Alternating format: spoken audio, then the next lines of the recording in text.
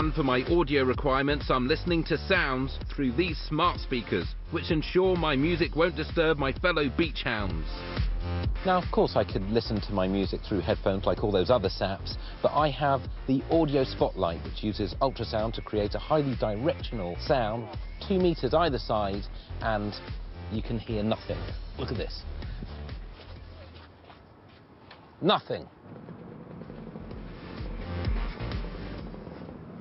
Nothing.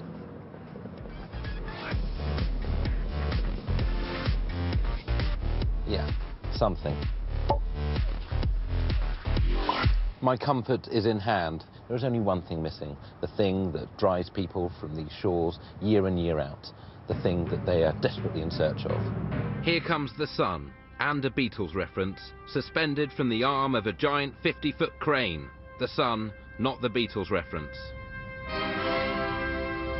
This quarter-ton Gadget sun's halogen lamps blast out 48,000 watts of light, twice as powerful as the real midday sun, instantly raising the ambient air temperature by 5 degrees centigrade.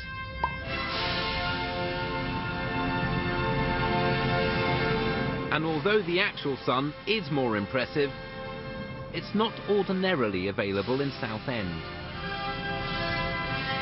A delight. No need to hang around in airports, remonstrate with cabin boys, or get your knees crushed by Finnish businessmen ever again. Well, it would seem churlish to keep this marvellous spectacle to myself, so I must, given that this is a public beach, allow the public onto it. Sunny. There goes the neighbourhood. Yesterday was filled with rain. Sunny. You smiled at me and really eased. The great thing about the artificial sun is that it never sets, allowing you to enjoy the discomfort of high temperatures long into the night.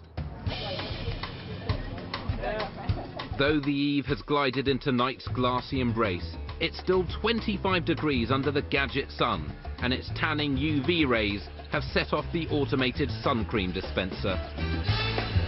Well, the Gadget sun was really cool. I was surprised about how much heat and light came out of it. It's actually really boiling. It's actually so hot. If I had a nice heat and weather, I would tan nicely, so that would save me money on fake tan and money on going abroad, so I kind of kill 2 birds with 1 stone.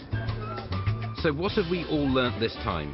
Yes, gadgets can make even a holiday abroad enjoyable, but it's better to bring that holiday to you, and where possible, to construct a replica sun. I'm going to walk into the sea now and see what it does to me.